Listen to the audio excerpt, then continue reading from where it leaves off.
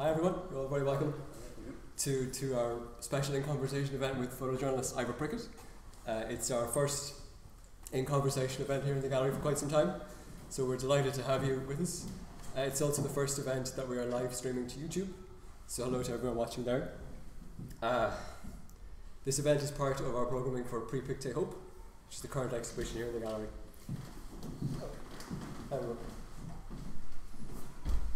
Let's take a seat there. So we're always delighted to have the Prix Pictet here in Dublin. It's one of the world's leading photography prizes, and it's dedicated to issues of sustainability and the environment.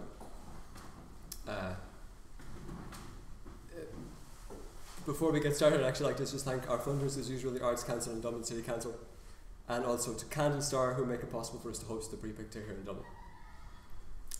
And it's actually, this year we're especially delighted to have it because there are not one but two Irish nominees for the prize, Ivor being one and the other is Ross MacDonald.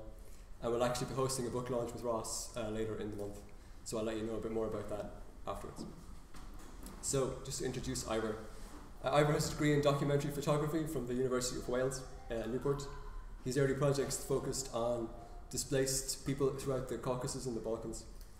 He's been based in the Middle East since 2009, and he documented the Arab Spring uprisings in Libya and Egypt. Between 2012 and 2015, he documented the Syrian refugee crisis, working in collaboration with UN Refugee Agency. His recent work has focused on the fight against ISIS in Iraq and Syria, and he did that work exclusively on commission for the New York Times. Ivor has been recognised through a number of prestigious awards, including the WordPress Photo Pulitzer Prizes, Overseas Press Club Awards, Picture of the Year International, Foam Talent, Taylor Weston Portrait Prize, and the Ian Parry Scholarship. Most recently, his project End of the Caliphate was shortlisted for the Prix Pictet, and that's what we're going to talk about this evening. So Ivor, thanks very much for joining us, you're very welcome. Thanks for having me. Yeah, so I thought we would start by talking a bit about your background, how you became interested in photojournalism and decided to pursue it as a career. When we were talking earlier, you mentioned that you did your very first photography course here in the gallery. Yeah, exactly. I was trying to think exactly when it was. I think it was around 2001, 2002 probably. Okay. When I was in my final years of school, probably my fifth year of school in King's Hospital.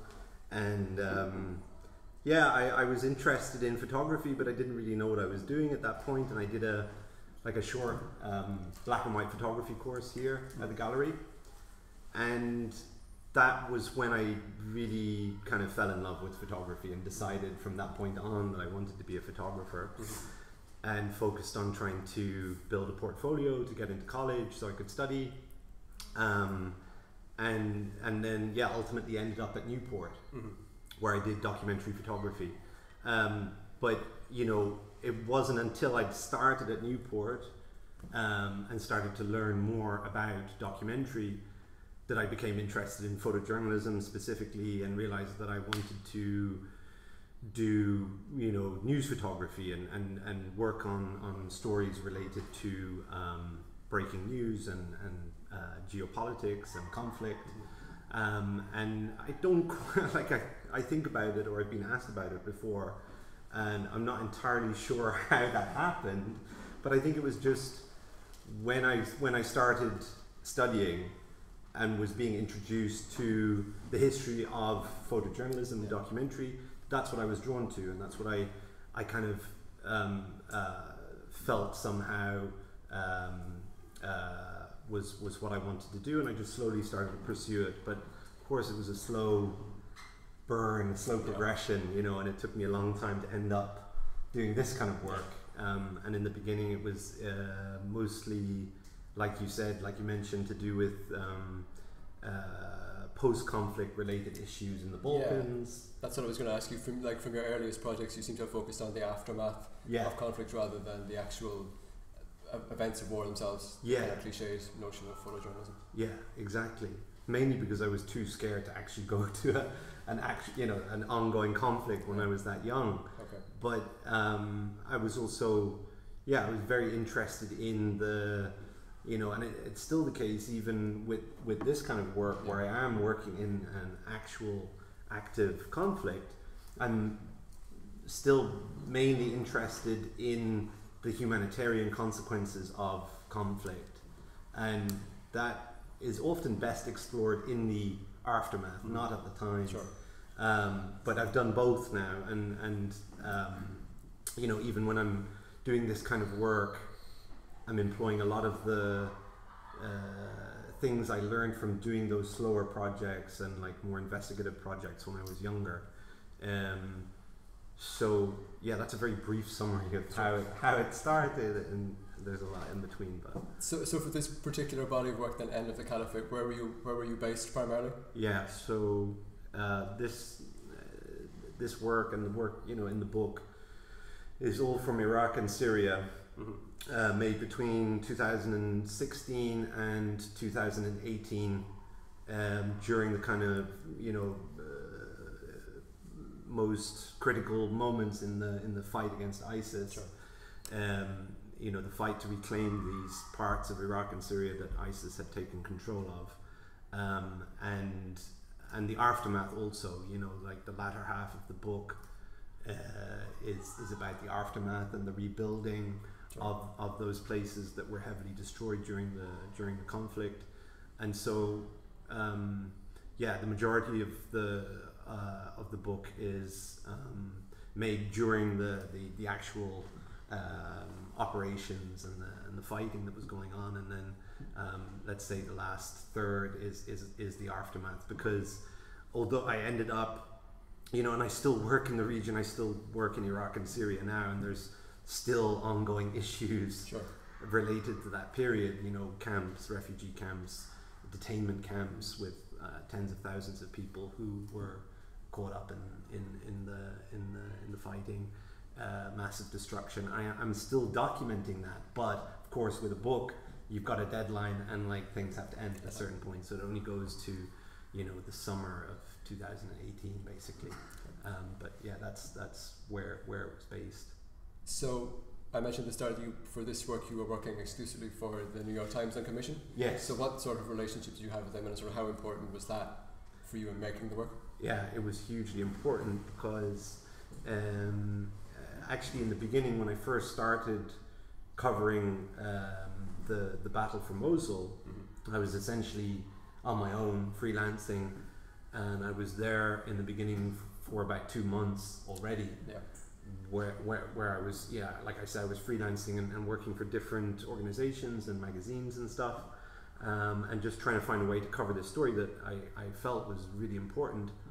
And in the beginning, was mainly covering the humanitarian fallout from it, because there were, you know, hundreds of thousands of people trapped inside Mosul, and they were fleeing as the fighting was going on. And then you know, after those first couple of months, I'd built up a body of work that started to say something, and you know, come together, was coming together, and I pitched it to the New York Times, and that's when the relationship with them started, because they picked that story up and actually then put me back on assignment for them to fill it out and produce the first piece that I did for them. And then I, you know, the rest of the time I spent covering that story was always on assignment for them, because they just kept me on the story and kept sending me back on assignment. But you know, it started out with me, you know, kind of driving it myself, and even when they were assigning me, they were my ideas, and it was me kind of using my contacts and knowledge of the situation on the ground, but having them support you made a huge difference, because I went from like being, you know, on my own and kind of worrying about budget to having an amazing team of people around me, like, you know, really good fixers, translators, and just the name of the New York Times, which opened doors and ultimately like helped me get the access. The access was everything. And then, you know, also if anything went wrong, you knew you had this massive organization behind you, which allows you to push things a little bit more, right? And so I definitely upped the ante a bit after I started working for them, or I was able to, because of everything.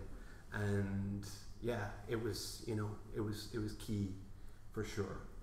And then of course it's an amazing platform, and millions of people read the New York Times and get to see that work, and so that spurs you on as well, knowing that. Whereas if you're, you know, you're just doing your own work, or you're working for a lesser publication, you can get pretty disillusioned, thinking, oh, no one's going to see this anyway. And you're seeing really critical stuff, and you feel like it's a really important story, but you're not really getting it out there. But with them, you know, no matter what you do, it's going to be seen. So as an audience, yeah, it's a lot of pressure, but it's also a great motivation. The other thing I wanted to ask you about was the sort of day-to-day process of making work like this, because looking at it from an outside perspective, it seems like you're in very chaotic situations, very difficult situations. So I maybe you could tell us a bit about how you sort of navigate that and you know, find these stories. It was different at different times, of course, but during the, you know, when the fighting was going on in both Mosul and Raqqa, you were only able to be there if you were embedded with the military force that was you know, conducting operations on the ground. So you were embedded with the military, and in Iraq that was with the I was mainly with the Iraqi special forces, who were backed by the Americans and were the kind of spearhead of the attack, let's say, and doing all of the critical fighting. And so you would you would go into to the outskirts of Mosul, let's say, and link up with them in their rear bases and be assigned to a unit. And then you would leave, you know, kind of civilian life behind, and then just be folded into their unit and follow them wherever they went. Of course, they would take care of you and keep you a little bit back from the very front line, but really, like, you could get as much in the thick of it as you wanted to, because it's Iraq. It's, you know, it's a different kind of world to anywhere else. So it was like, okay, you want to come to, you know, the front line? Sure, you're welcome. And that was it. So you would be rolling with them as they were pushing into the territory that was still controlled by ISIS, and they were supported by the Americans and the coalition in the sky, who were bombing in front, and then they were going in and kind of clearing. That was basically how it would work. And I was trying to document civilians, you know, the civilian casualties that were happening as a result of the fighting, because they were caught in the middle. The destruction, the day-to-day life of the soldiers, the fighting, and days would sometimes be incredibly long, because, you know, you never knew what was going to happen, and some days were incredibly boring, because they would just be sitting around waiting for orders, and you would just have to bide your time. But it was incredibly grueling, incredibly dangerous, but I felt very important to be there, mainly because of the civilian aspect in Mosul in particular, because there were in the beginning, hundreds of thousands of people caught in the city, still under the control of ISIS, and then you had this mass array of Iraqi forces who were pushing in to retake it, and they were essentially caught in the middle. So everyone knew that it was going to be this humanitarian disaster, and I felt, you know, that it was really important to be there at the front line to really see what the cost was, because I'd done it the other way around in the beginning and just photographed people as they were coming out and meeting them in the camps after they had fled, and they were the lucky ones, you know, who had managed to get out. But there were, you know, thousands of them. The estimates are 10 or 12,000 people were killed in Mosul, and so they were the stories you didn't hear about, you know, and they weren't just, they were killed, you know, in airstrikes conducted by the Americans and the coalition. And if we weren't there, and it wasn't just me, there was a bunch of my colleagues there as well, sifting through the rubble and looking for these stories. You know, we wouldn't have known that sort of stuff. So that's why I was there. I wasn't really there for the gung ho nature of it. That was basically how it worked during the fighting.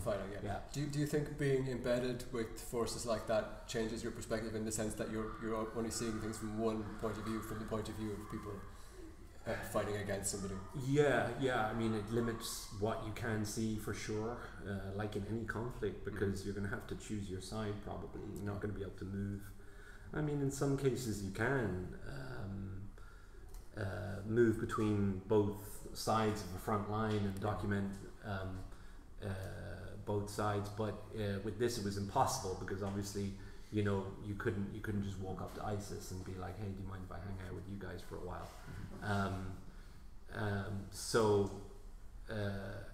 That in that sense it was limiting, but at the same time, I'm sorry, we have some musical accompaniment outside. Wasn't really expecting that. That's nice. Sorry about the interruption. Sorry. No, but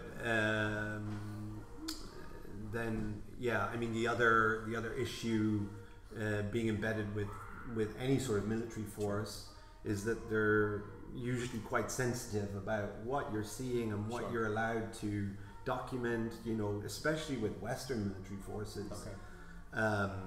I've actually never really done any sort of embeds with American or British forces, but I know from my colleagues that they're some of the most restrictive, in the sense that, like, you will sign a disclaimer to say that you won't show the dead bodies of their soldiers, right?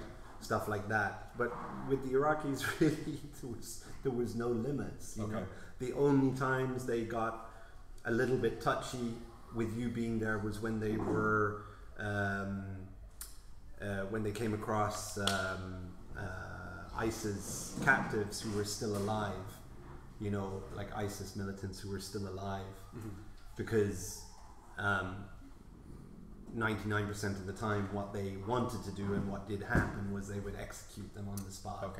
And so they didn't obviously want you to see that, because they were smart enough at least to know that that was a war crime. And so they would try and stop you from being, you know, in the vicinity when that was going on. But aside from that, they really didn't put up any barriers, and it was pretty incredible access. And I mean, that's partly why it was a unique story to cover, was because you could get such frontline access. It had been a while, I think, since people had that sort of access to a conflict. You know, even in Afghanistan and Iraq before the fighting was very different. This was like urban warfare that you could have